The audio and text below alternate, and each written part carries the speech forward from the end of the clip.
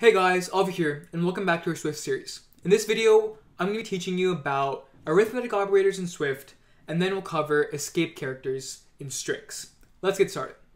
So first of all, arithmetic operators. Now, if you guys ever learned mathematics in preschool, maybe first, second grade, you guys covered addition, subtraction, multiplication, division, so on and so forth. That same stuff applies to programming languages, and in this case in Swift, we have the exact same symbols. Now this addition, subtraction, this stuff can be applied to numbers. I can go ahead and say 12 plus 15, that's going to give me 27. I can go ahead and say 37 minus 5, that'll give me 32. That same stuff can be applied to variables, because what are variables? Variables are just memory allocations. So I'm going to go ahead and create num1 is equal to 10, num2 is equal to 3, and let's go ahead and perform the various arithmetic operations that we know. Whoops, I forgot bar over here, bar num1, bar num2, okay? So I'm going to go ahead and say num1 plus num2. That's going to give me 13. Num1 minus num2. That's going to go ahead and give me 7. I'm going to say num1 times num2 and num1 divided by num2. Alright? So these are the four basic operations. Plus, minus. For multiply, again, it's not the x that you might normally see with multiplication. It's star. So shift 8. And then division is just backslash. So num1 plus num2, num1 minus num2, num1 times num2, num1 divided by num2. Okay? So immediately when you notice 10 divided by 3, we get 3. It's not 3.333, which it's supposed to be. And why is that? The reason for that is because we use integers. Num1 is an integer. It cannot have a decimal value. Num2 is an integer. It cannot have a decimal value. If you divide two integers together, you are not going to get a decimal value. That's why num1 divided by num2 is 3 and not 3.333, because the answer has to be an integer. If you made these to 0.0 and made this to 0.0, you would get 3.333, the answer that we wanted, okay? So that's division for you. Now comes a new symbol that you guys might have covered in a different language, maybe not, and that is modulus. Num1 mod, and the symbol for mod is shift 5, so the percent side, num2. Num1 mod num2 basically means that, hey, divide num1 by num2, except instead of giving me the answer, give me the remainder. So the modulus operator is the remainder function, and that gives us 1. Why? Because 10 divided by 3 goes into it 3 times, and we have a remainder of 1. Fantastic. Now comes the increment and decrement operators.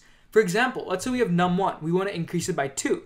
We could say num1 plus, or num1 is equal to num1 plus 2. But that's a lot of code to write. Instead, Swift allowed us to create an easier way of doing this by saying num1 plus equal to, and then any number you want to increment it by.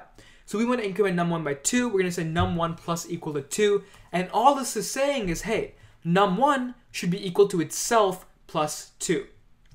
In the exact same way, you can decrement num1. You could say num1 should be itself minus 2. And now we're back to the exact same num1 value, which is 10. So 10 plus 2, 12. 12 minus 2 is 10. And now we get 10 back over here. Fantastic. The last thing I want to cover is escape characters. Now we were dealing with strings, okay? We were dealing with, hey, sentence is equal to, forgot the bar. Bar sentence is equal to, hi, my name is Avi, okay? That's a perfect sentence. But what if we want to put actual quotation marks in the sentence? So I'm going to put quotation marks around my name. I want this to be part of a sentence. What Swift sees is that, hey, this is a string, this is a string, what is Avi doing in the middle? It doesn't know what's going on. If you actually want to put quotation marks in your sentence and not denote them as the beginning and ending of a string, you put a slash in front of them.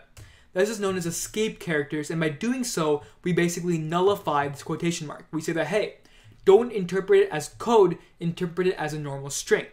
The exact same symbols you might see as /n. /n stands for, hey, new line. So if I do /n in my code, I'm going to go ahead and get hi, and then my name is Avi. And if I print this out, you'll take a look. Print sent. I'll go ahead and see over here. Hi, new line. My name is Avi with quotation marks. That's exactly what we wanted. You can also put single quotation marks. That works as well. So if I say Avi and then single quotation marks like this, I'll get in single quotation marks the exact same thing. Hi, my name is Avi. And there's various other escape characters you can explore and play around with. Anyways, fantastic job. Quick recap, we covered arithmetic operators, we understood plus, minus, multiply, divide, modulus, incrementing with plus equal to and minus equal to, and last but not least, escape characters in strings by putting a slash in front of the character to nullify it and make sure that Swift doesn't interpret it as code and rather part of the string. Anyways, thanks so much for listening, guys. Don't forget to like, share, and subscribe, and I'll see you in my next lecture.